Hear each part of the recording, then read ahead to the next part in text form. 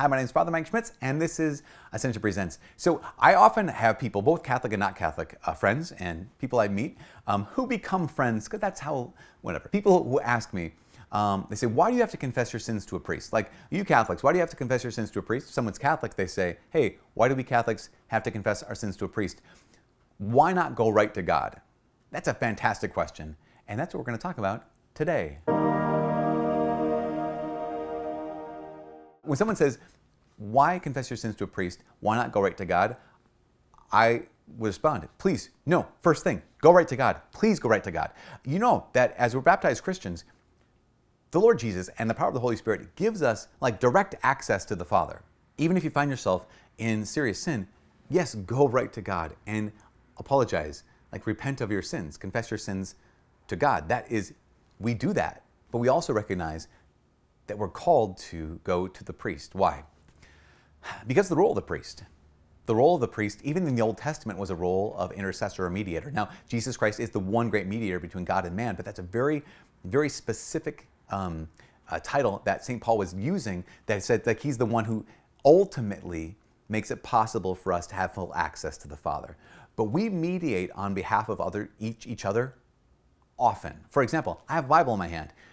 I did not make this Bible up, and God didn't give it to me directly. It was communicated to me. It was given to me by someone else. So someone else was the mediator, right? That gave me the scripture. And someone else taught me the word of God. And so those people were mediators in a similar way. Priests in the Old Testament were mediators between God and men. And in the New Testament, priests serve a similar role, but with even more power. Why? Because in the Old Testament, priests would act as a symbolic mediator between God and man, right? They would intercede on behalf of the people to God.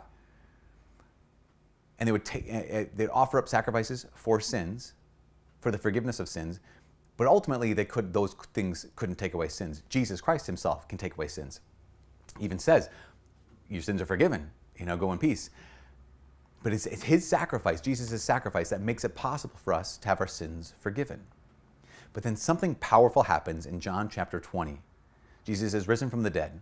He appears to the apostles in the upper room, and he breathes on them, John chapter 20, and he says, receive the Holy Spirit. Those whose sins you forgive are forgiven them. Those whose sins you hold bound are held bound. He gives the apostles the ability to forgive sins. Now, this is absolutely powerful. Why? Because not only does it demonstrate that Jesus is instituting a new priesthood, but it also reveals that Jesus desires that priesthood to extend his true and full forgiveness to all those who come in repentance. Because Jesus never gives a gift that he doesn't expect us to use, right? Here's the gift of forgiving sins. Go do that thing. Now, why do we have confession? Well, because from the beginnings of the church, there began a tendency or a practice of confessing your sins to the priest, to the presbyteroi, confessing your sins to the priest and allowing the priest to have a prayer of forgiveness. In fact, James chapter 5 talks about this. It says, is there anyone sick among you? Let them send for the priest and let the priest pray over them, anointing them with oil in the name of the Lord. If the person is sick, they'll recover. If they have any sins, those sins will be forgiven them. Now the next line says, therefore, confess your sins to one another and pray for one another. A lot of times, non-Catholic Christians will say, well, yeah, see, it says confess your sins to each other. Confess your sins to one another. So that could be just Christian confessing to Christian. Yeah, I'll give you that point. It could mean that, definitely. But let's look at all the words. What was just described? What was just described was send for the elders, the presbyteroi, the priests of the church. Let the priest pray over them, and if they have any sins, those sins will be forgiven them. Who did Jesus give the ability to forgive sins to? To the apostles. Okay, so we're talking about their descendants, or the people who came after them. If they have any sins, they'll be forgiven them. Then it says, therefore. And the big Bible joke is, whenever the word therefore is there, you have to ask one question. What is it there for? It says, therefore, confess your sins to one another. That just gets done talking about the priest forgiving sins, and then says, therefore, confess your sins. That's really important because it's the actual biblical link between confession and forgiveness. Quick clarification. Am I saying like, well, priests have the power to forgive sins? Well, yes, they have the authority to forgive sins, but they don't themselves, and like I don't, as of myself, as like Mike, I don't have the ability to forgive sins. But Jesus has desired to forgive sins through me. I remember hearing a conversation between a priest and a Baptist pastor, and the Baptist pastor was challenging the priest on, like, how can you claim to forgive sins? Only God can forgive sins. And the priest said, well, of course, God is the one who forgives sins. But he asked the Baptist pastor, he said, but do you have any gifts of the Holy Spirit? And the pastor said, yeah, I have the gift of healing. So the Lord has healed, he said, you've healed people. And he said, well, no, the Lord has used me to give his healing to people. Yeah, he's used me as his servant, as his tool. And the priest said, exactly. That's what confession is. And to his credit, the Baptist pastor said, oh, that makes a lot of sense. Just like the Lord does want to mediate his forgiveness, or his healing, or his miracles, his wonders, his preaching, through the preaching of us Christians, he also desires to mediate his forgiveness through the ministry of the priests. Let's come back to the original question. Why can't I go right to God? Of course you can. But one of the things that Jesus gives is he gives us a gift. The apostles, you have the ability to forgive sins. Those whose sins you forgive are forgiven. Those whose sins you hold bound are held bound. My guess is he does not want us to not use his gift. But he wants us to use the gift. And he gives it to us for a reason. Not only to reconcile us to God, but also to reconcile us to the community. That's one of the things that sin does.